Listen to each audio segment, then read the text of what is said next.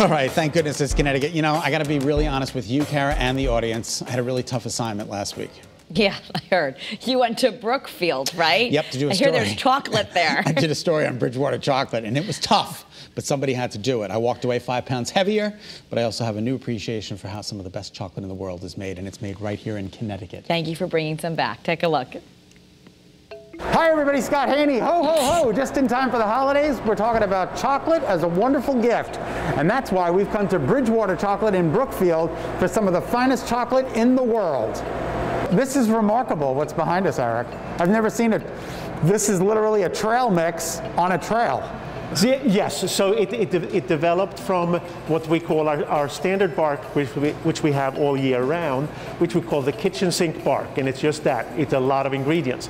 But for the holidays, we make it in white chocolate, make it in white chocolate with the holiday type of fruit, such as cranberry, orange peel, 2 types of California raisins, and then we put it in cello bags. It looks so pretty, and we even put red cranberries on top. That's the owner and founder of Bridgewater Chocolate, Eric Landegren. So here we're ready to spread the Christmas bark, and it has to be done fairly quick because when the chocolate's ready, it will harden up in about 5 to 6 minutes. So if we wait too long, it will be like cement. If we don't wait enough, it will be like soup. The business was started 26 years ago in the village shop in Bridgewater, but as the company grew and larger facilities were needed, Eric moved the company a short distance away to Brookfield.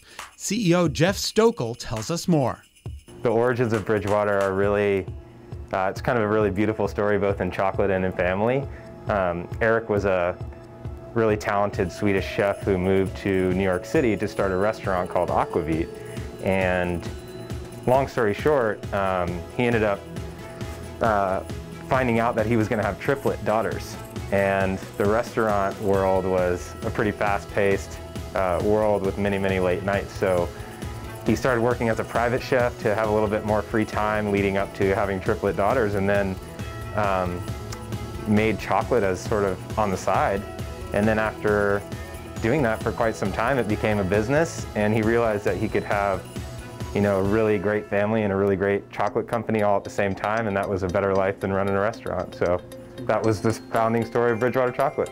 So Christmas, of course, is our biggest season and the most fun season because we get to do so many different things, among others, all the novelties. I absolutely love it. But Kelly decorates all our molds. We do about 20,000 molds for Christmas, and she does pretty much every single one of them. She's fantastic. So we like to do it the old-fashioned way. I love the handmade look and the fact that every mold has its own unique look. Crunchy, creamy peppermints are coming down the line just a few feet away, and boy, do they look good. They are very delicately filled with a soft mint filling. Super popular for the holiday time. Rebecca, do you think they'd miss one if you know, I took one? Well, thank you. From the crunchy, creamy peppermints, we move into the world of truffles. So what we do here, I just put the chocolate in the bag, and what we do here is what we call the one-shot depositing. That's our new way we make truffles, and we're really, really excited about it. It's a wonderful way to get a perfect balance between chocolate and ganache filling in our truffles, and we do it all in one shot. You'll see when it's done how delicate it is, and yet you see how the perfect balance is between the chocolate and filling. So today we're doing hazelnut truffles.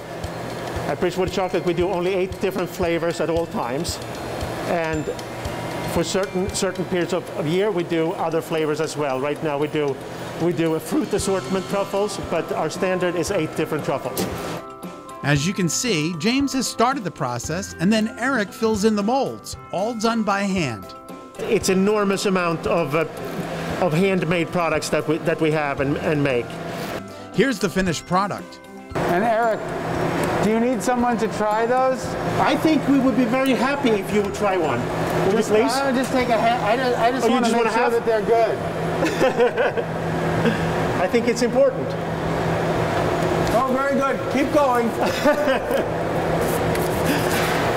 Packaging the chocolate is next, which is also an incredible process. Eric, look at this. Absolutely beautiful. So, yeah, so just like everything else that we do, we try to put a lot of emphasis on not only the handmade part of making a box of chocolate for our customers, but sure it gets the attention to detail that we would like if we received it. So as you can see, everything is hand packaged, and we have chosen to do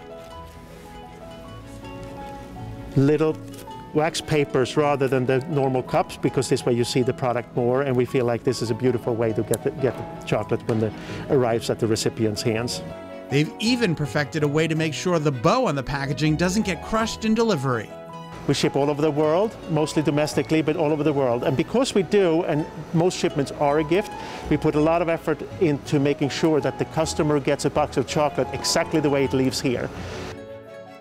Could you just die from all of that chocolate? I mean, just so beautiful. Seriously. And I do love their story, and it's wonderful. It's a Connecticut company, so some of the best they've got 3 locations. Yeah, 3 locations to choose from, 2 in Brookfield, and the other is in West Hartford Center. If you'd like more information, head to bridgewaterchocolate.com. You know, Kara, it's been a pleasure working with you this week. Oh, it's always a pleasure with you. Thank you so much. Are you going to sing a little, because you're working on a special song? Have a holly jolly Christmas. It's the best time of the year.